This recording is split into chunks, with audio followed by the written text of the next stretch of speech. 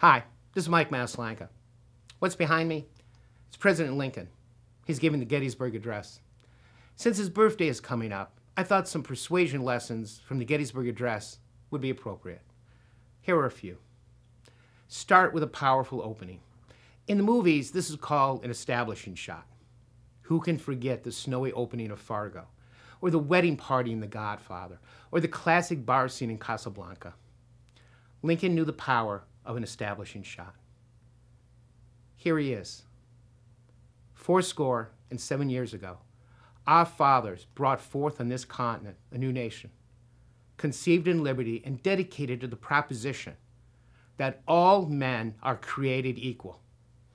No wasted throat clearing, just like a good trial lawyer who starts his opening statement with, "We are here today because of XYZ." Lincoln is also a master at using what is called the rule of three.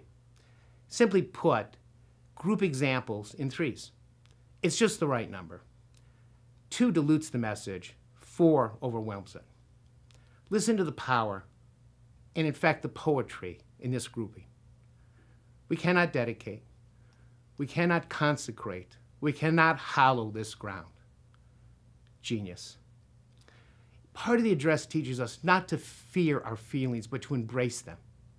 Lincoln walked the battlefield the day before the address and visited a site where a general who he personally knew was killed. The result was a last-minute revision, powerfully written and powerfully delivered. The world can never forget what they did here, with the word "did" underlined by Lincoln and delivered, I imagine, with emphasis. Above all, Lincoln taught us simplicity of language, economy of expression, compression of ideas. Peggy Noonan, in one of her books, counsels us to use good, strong words to stand for good, simple propositions. Lincoln did so in a speech of only 271 words. He used the word "we" 10 times to impart a feeling of inclusion, "here" 8 times to bring the listener into the moment, and "dedicate" he used 6 times to invoke a call to action. Want to learn more? Check out Andrew Douglin's piece, "What the Gettysburg Address Teaches Every Presenter." Finally, and this is crucial, a talk, any talk, is only as powerful as its call to action. Tell people what you want and the result if they give it to you. Here is President Lincoln.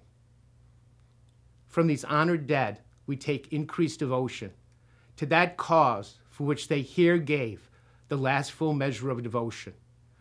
That we here highly resolve that these dead shall not have died in vain. That this nation, under God, shall have a new birth of freedom and the government of the people, by the people, for the people, shall not perish from the earth. The greatest secular prayer ever written. I or any one of us can only say one word. Amen. This is Mike Maslanka at your desk.